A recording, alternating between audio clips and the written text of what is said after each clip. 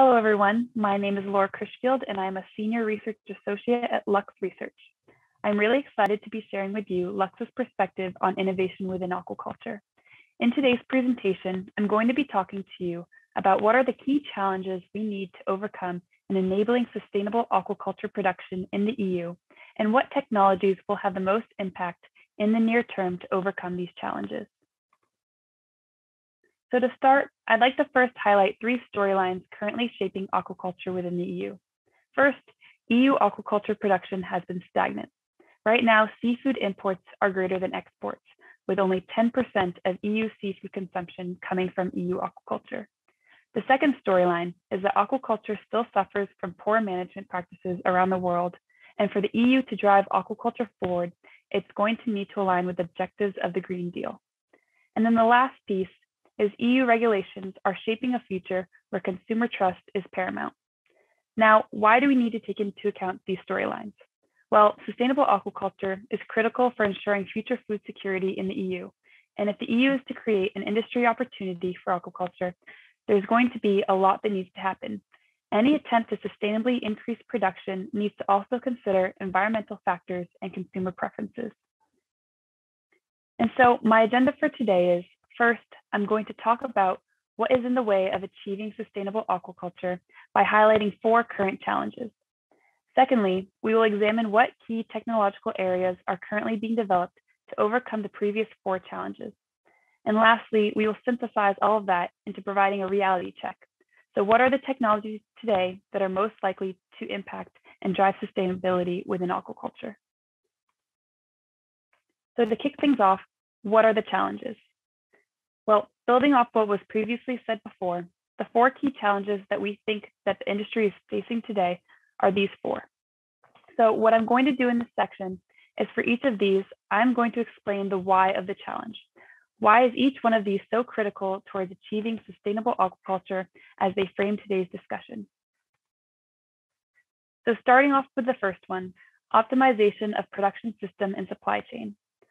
Aquaculture farm management suffers from a historical lack of digital connectivity, communication, and transparency, which reduces resource use efficiency, negatively impacts food quality, challenges food safety, and disrupts initiatives to reduce environmental impact. The second is new emerging sustainable production systems in aquaculture species.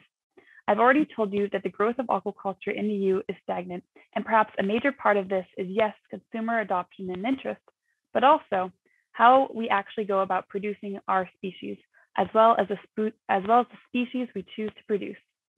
For the EU to really capture the momentum here, maybe it needs to move beyond salmon and towards thinking about opportunities in multi-trophic or seaweed production and other sources, because perhaps those are better suited to the opportunity. And the third challenge is sustainable and healthy ecosystems. While aquaculture is a more efficient production system than, let's say, your conventional protein sources like beef or poultry or pork, it does suffer from poor management and intensification. But having sustainable and healthy ecosystems is absolutely critical to building an industry, because in the end, when we think about the industry, we want to think about what does it mean to innovate these things and how does that improve the industry. And the fourth challenge is product safety and quality, consumer awareness and trust.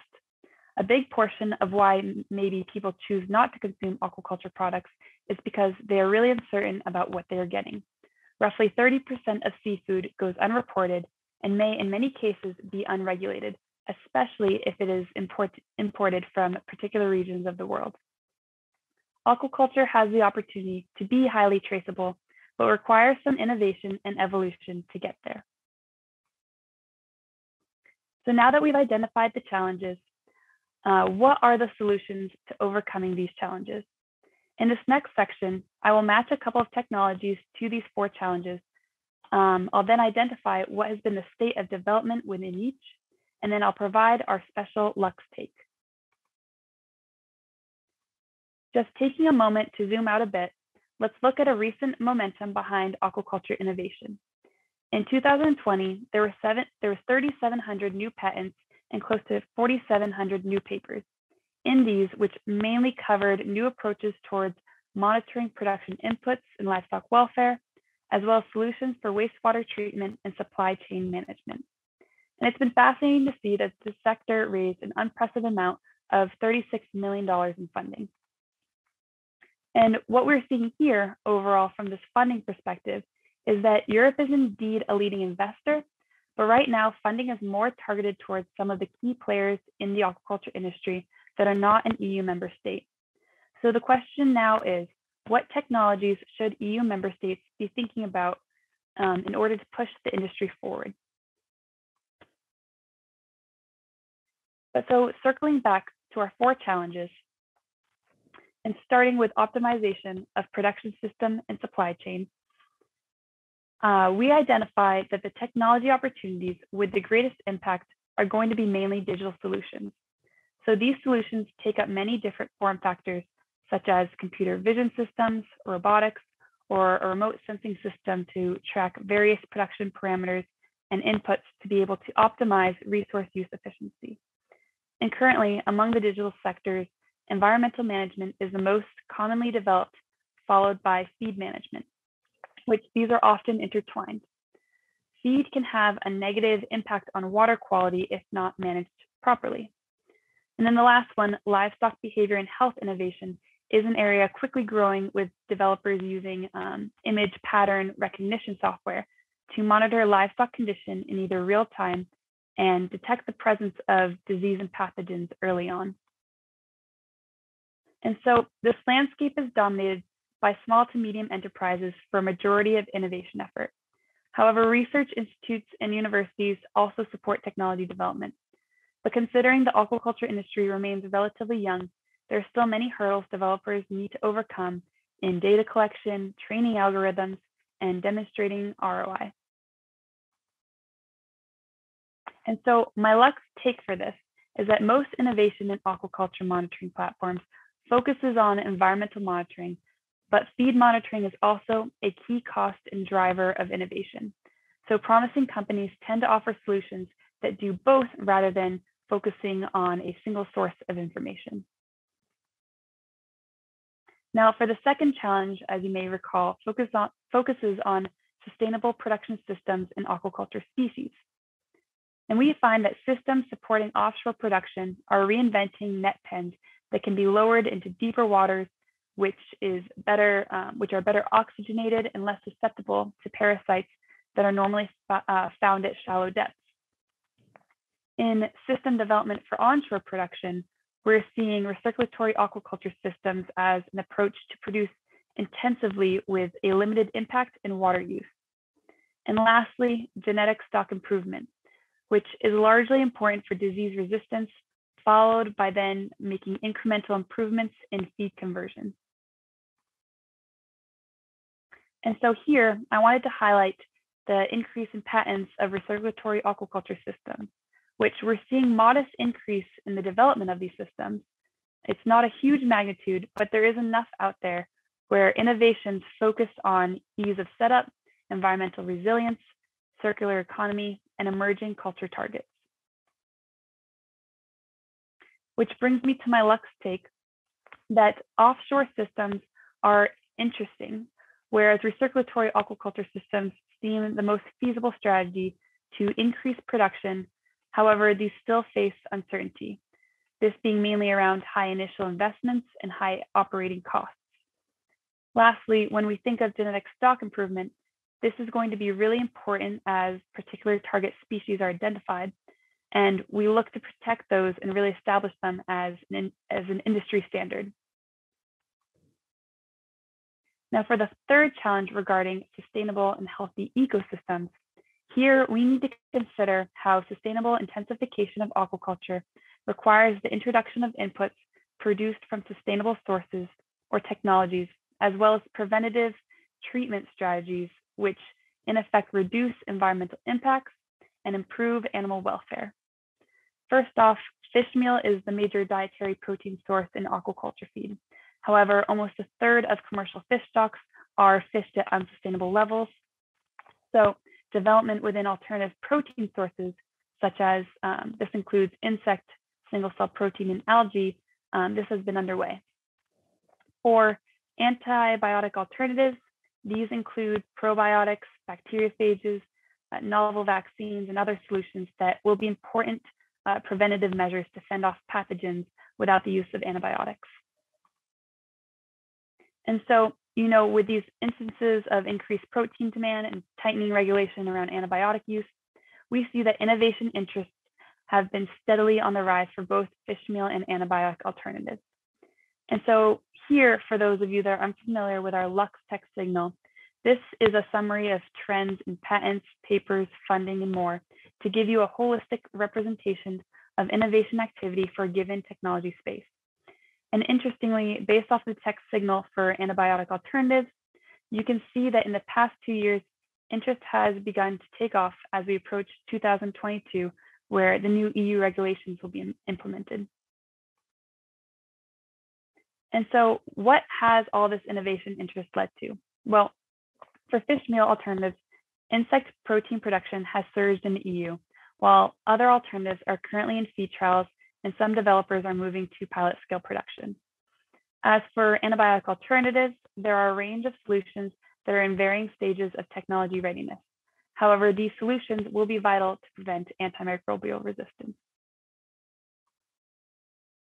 For the last challenge, what we've identified here is a growing consumer demand for increased traceability, where the technology opportunities include e-commerce platforms. And this includes developers of data collection and software systems that enable farmers to provide a digital identity of their livestock and further market their products through digital marketplaces.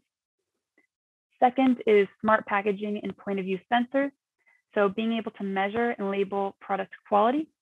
And then lastly, supply chain transparency. So here I'm referring to blockchain and ledger-based solutions that support ownership transactions. And then looking here, I've graphed the number of published articles in the past decade that relate to aquaculture traceability. What we clearly see here is that this is a topic it's increasingly being examined. However, it remains to be seen if consumers will be receptive to smart packaging and if blockchain and ledger-based systems can demonstrate ROI. And so my Lux take here is that growing consumer demand for increased traceability is driving developers of omni-channel platforms and marketplaces that facilitate transactions within the aquaculture supply chain. In addition, smart packaging, which while remains focused on identification and still sees challenges around costs, it may be able to facilitate inspection and quality monitoring. But I know I've painted maybe a bit too rosy of a picture of the aquaculture innovation and its potential to overcome the challenges. And something we often hear from our clients is, what are the near-term and long-term opportunities? So in this last section, what I'm going to do is talk to you about the order of overcoming each of these challenges based on the innovations that I've talked about. I'm then going to tell you which are the innovations that I think are going to make an impact in the near term, and perhaps those to keep an eye on in the long term moving forward. We will first overcome, I believe, challenge 3 pertaining to sustainable and healthy ecosystems, because at the forefront of opportunities is the development of low-impact feed formulations utilizing alternative ingredients. So that is encompassing the insect, algae, and single-cell protein. We'll also see improved fish health will be driven by reducing the use of antimicrobials and adopting preventative innovations that offer scalable delivery. The next challenge we will most likely overcome is the first, regarding production optimization. Here, robotics, cameras, remote sensing are all examples here where they can be leveraged to provide critical insights to make informed decisions that expand sustainable aquaculture opportunities, while also minimizing potential environmental impacts. We will then overcome the fourth challenge regarding traceability and consumer trust. While the EU traceability requires demand for labeling of fish products, new solutions here will ensure species identity and quality, as well as communicate the farming practices employed. I also believe that an additional value in traceability is encouraging communities to demand local seafood to shorten that supply chain. And the last challenge we will overcome is within the production systems and infrastructure.